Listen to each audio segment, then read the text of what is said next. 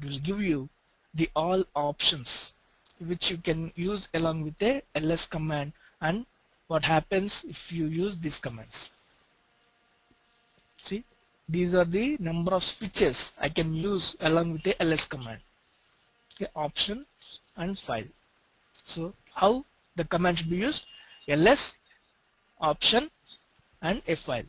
Okay, there can be any n number of options. So that's why they have mentioned it with 3 dots. 3 dot means repetition.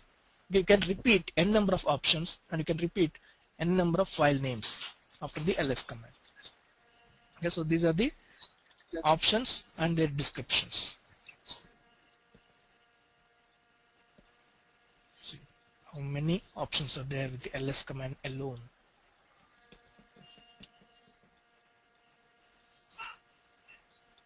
See, these are the options.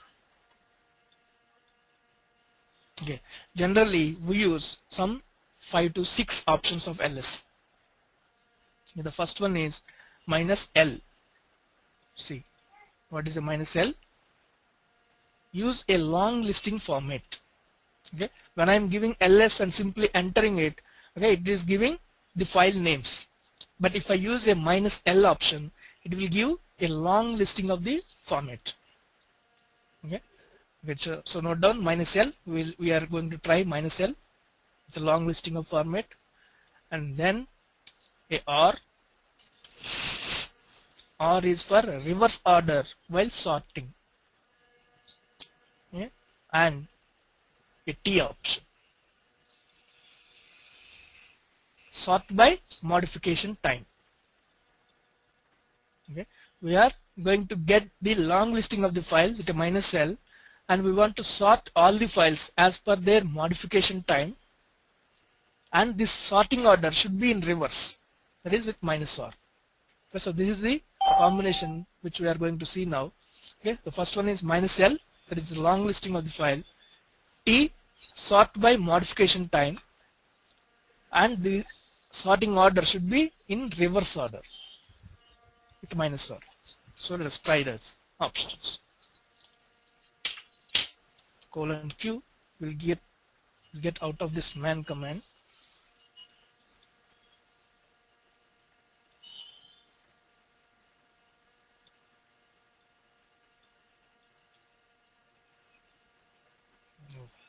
Okay, so the content is still existing here. Okay, so ls, with a simple ls, I am getting the list of the files like this.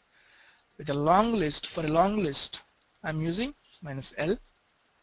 So it is giving a long list. Long list means it will give you the permission details, the user details, and the date and time of the file. So along with the file name, it will give you these many number of details. So that is called long listing. Okay, permissions, okay, node numbers, user, the group names, dates and size, okay, time, and the file name. So these are the details you can get along with the file name. Okay, so if you wanted to sort these as per the time of creation, then how I can use that? ls -lt. See, now the files got sorted as per the time. See, the 43, 42, 39, 34, 33.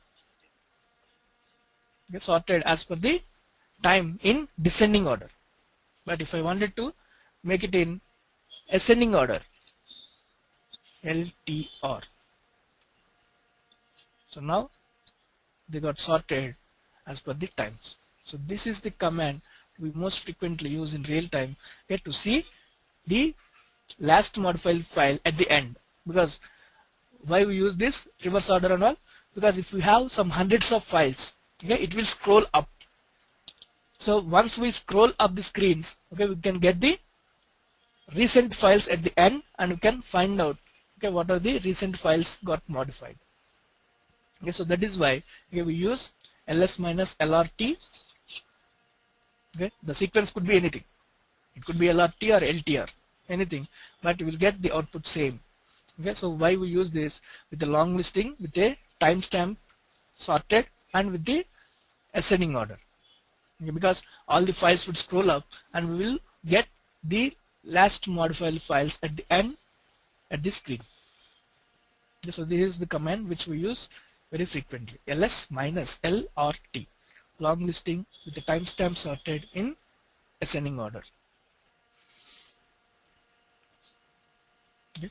And how we know this all these options? With the command called man, right? With the man, and if you give any of the command, it will give you help of the command, what all our switches we have, and you can try them.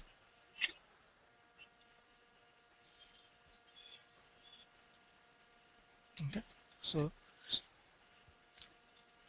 we have covered all file commands. Okay, and some of the directory commands also we have covered: cd, change directory and make directory, present working directory and all. Okay, so tomorrow we'll continue and we'll cover almost all the commands which are in the single page. Okay, so you have any questions, anyone till now? Okay, so if we don't have any questions, we can meet tomorrow and we will continue the Unix commands.